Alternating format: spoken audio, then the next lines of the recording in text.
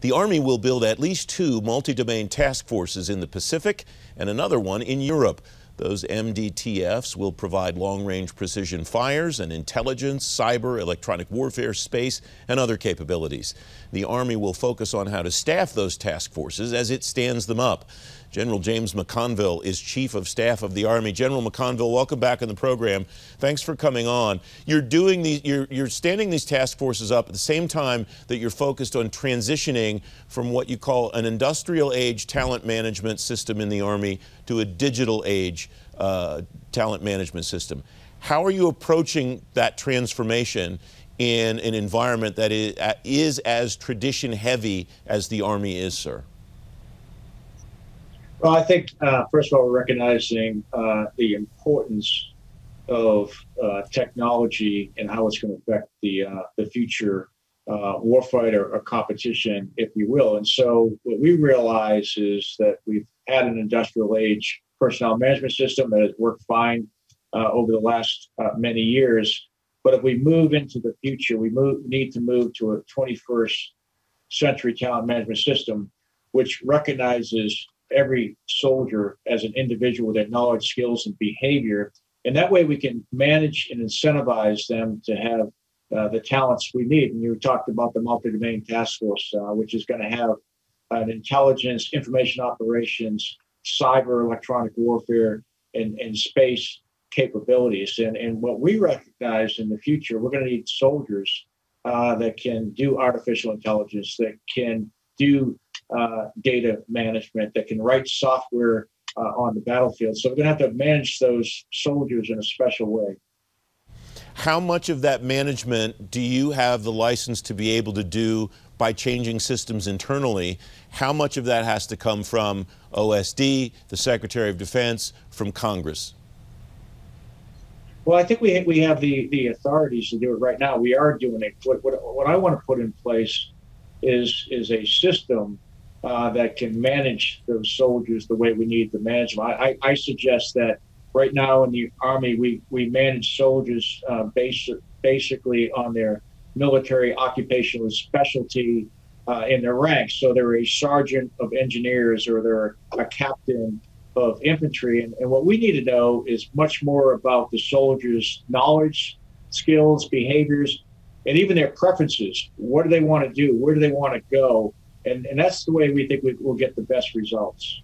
How much of that will come from the individual soldier, and how much of that will come from who that soldier reports to?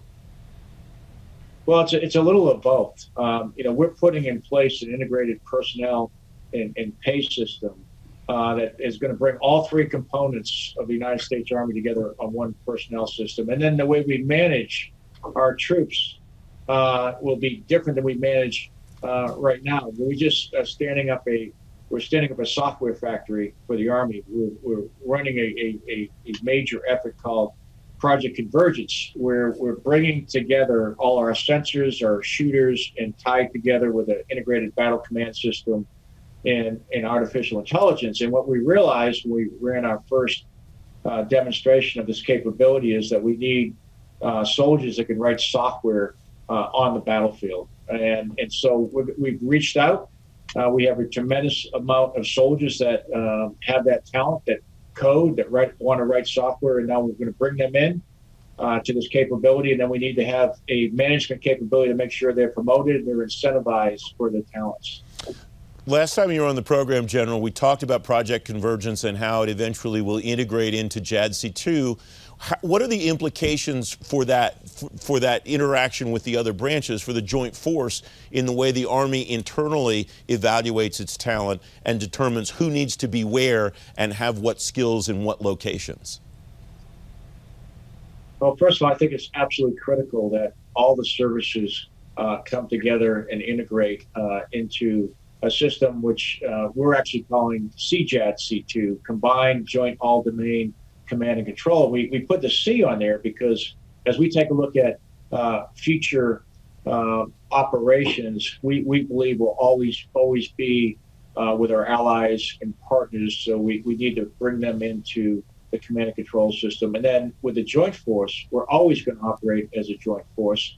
And we need soldiers, non-commissioned officers, and officers that understand the importance of the joint force and can operate within a joint force construct. You mentioned the new talent management system, ATAP, that you're undertaking. Will that eventually become the ultimate manager, the ultimate environment for determining where soldiers go and the skills that you want them to determine? Or will there be other measures of what soldiers can and should be capable of doing?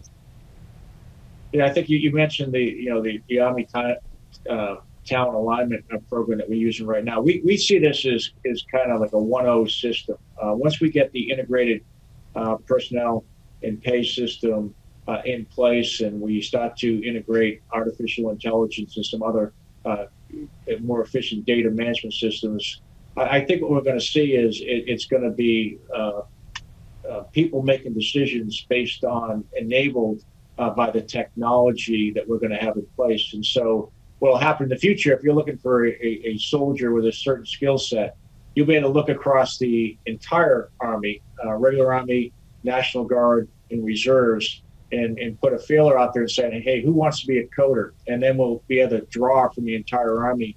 We're doing that right now, but it's really not at the efficiency that we would like to see. General McConville, thank you very much for your time today. I appreciate it, sir. Well, thank you, Francis. It's great to be with you.